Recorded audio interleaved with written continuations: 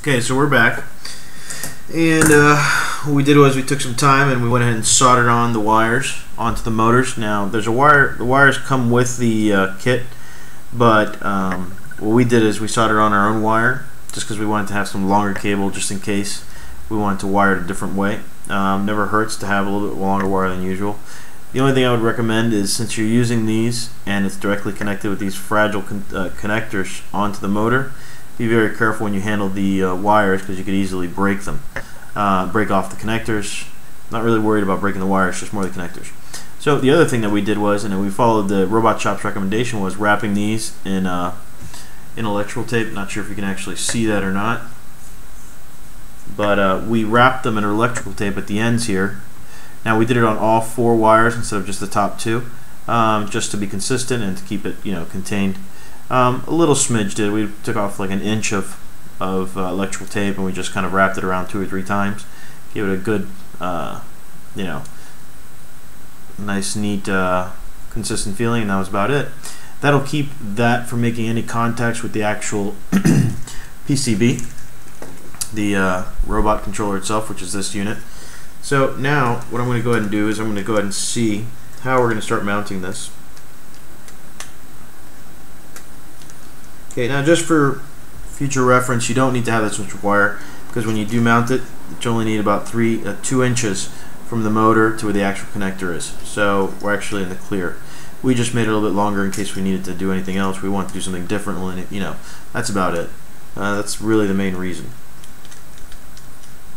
So again, this does not mount on nicely, meaning flush, because it makes some contacts with the with some of these things here, but luckily does not, and it looks like they actually accounted for it.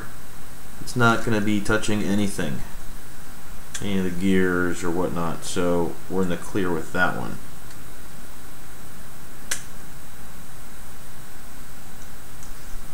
Okay, so yeah, that's going to mount on just nicely, just like that. Yeah, so we're good to go.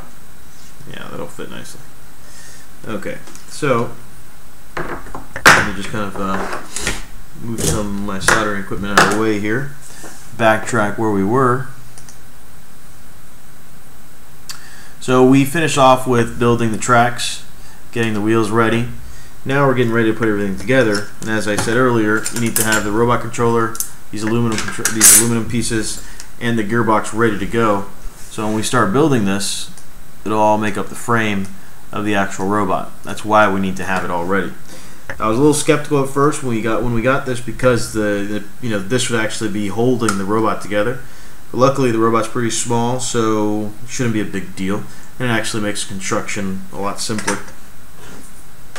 So far, the hardest part we've had about this was putting together the gearbox, and we did solder these. So that's the hardest part. Everything else is pretty straightforward.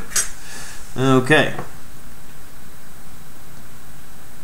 So what we're going to be doing is, so the first step now will be on step 4, which is we're going to be putting the gearbox onto the RobotShop Rover PCB.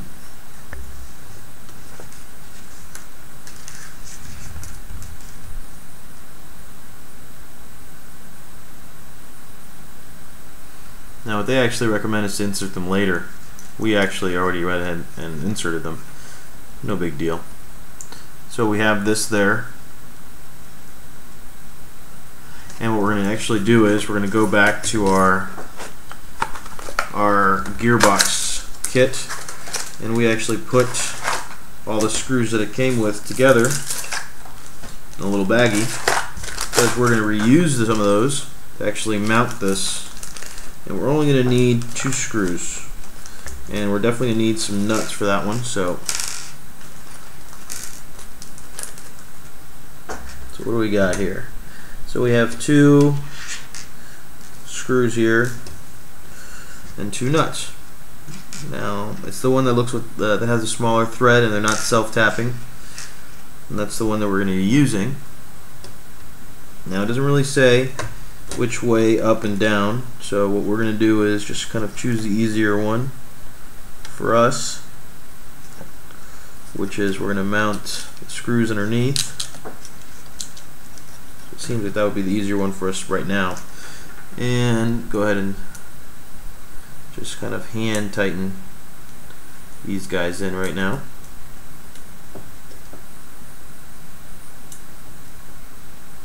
Again, be careful while you're handling this. We're experienced with handling circuit boards and whatnot, so we feel confident that we're not going to fry anything. However, we recommend that you ground yourself, or at least read up on how to not fry your boards by touching them.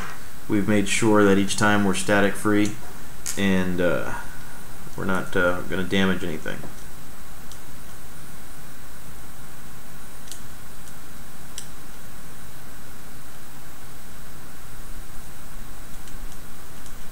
This is just a little tricky, simply because my hands are not as small as they used to be.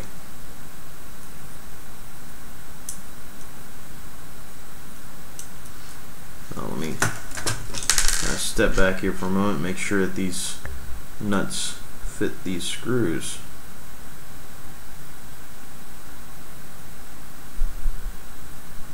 It might be that they don't. We're going to have to use the other screws. Oh, there they go. Okay, so this fits accurate. So let's backtrack again. Let's start back up.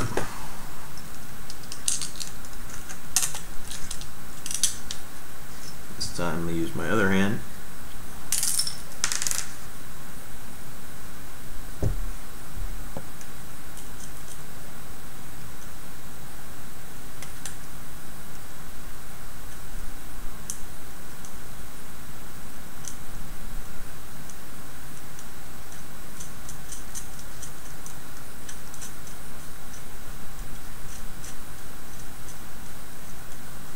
So again, I'm just hand tightening them.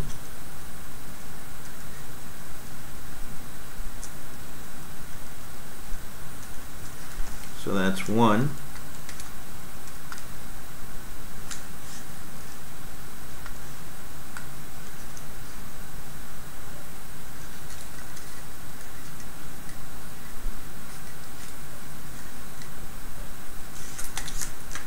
I'll loosen this up a bit.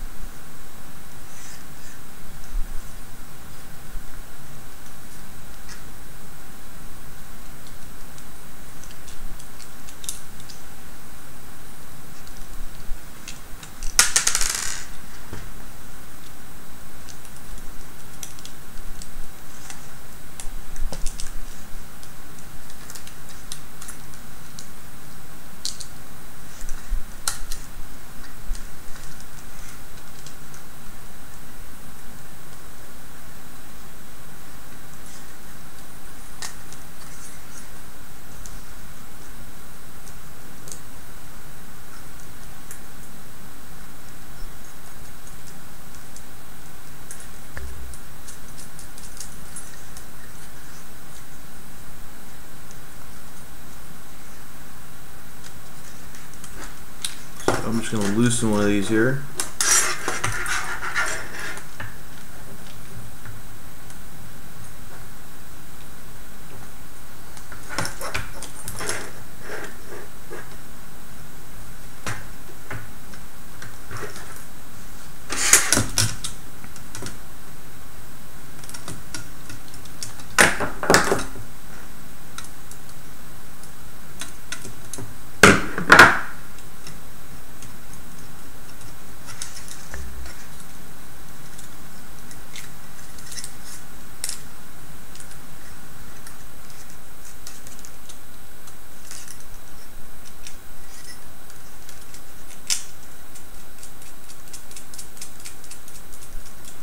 Just basically means you're going to have to wiggle them around a little bit to get them to fit in right. But once I readjusted it a smidge, it was slipping in right away.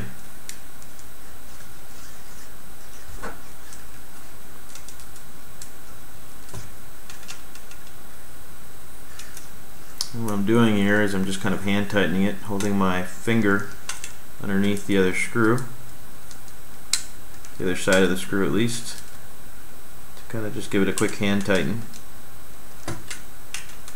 And once you feel like you can't hold it anymore, then I suggest switching off to your screwdriver like I was just doing right now.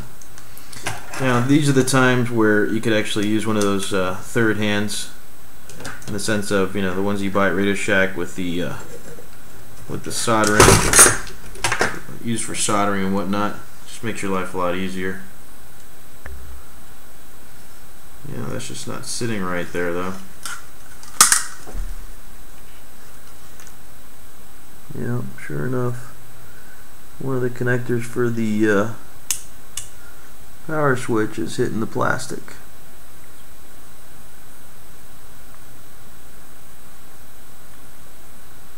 But that really shouldn't matter that much, because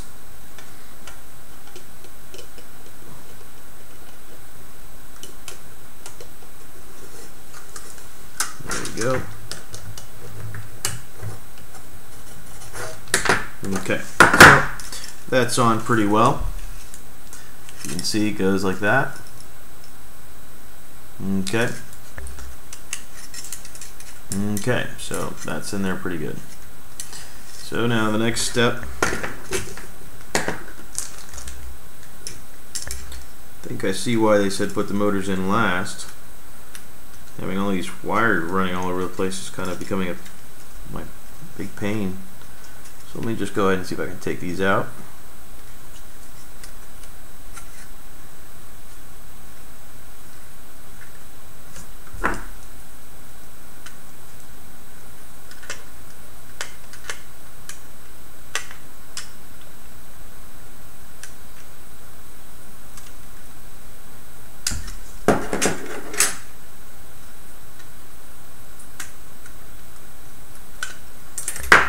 One, and the other one should just pop right out.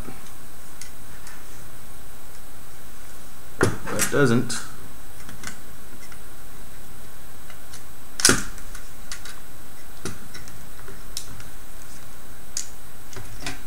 And that's two. Okay. So I took out the motors for now. Let's put those over here. We've mounted this properly. I'm assuming we're going to need to be able to. Yep, sure enough, this doesn't sit right, and it's interfering with the gears. So we're going to have to fiddle around with that now. Let's take these back off.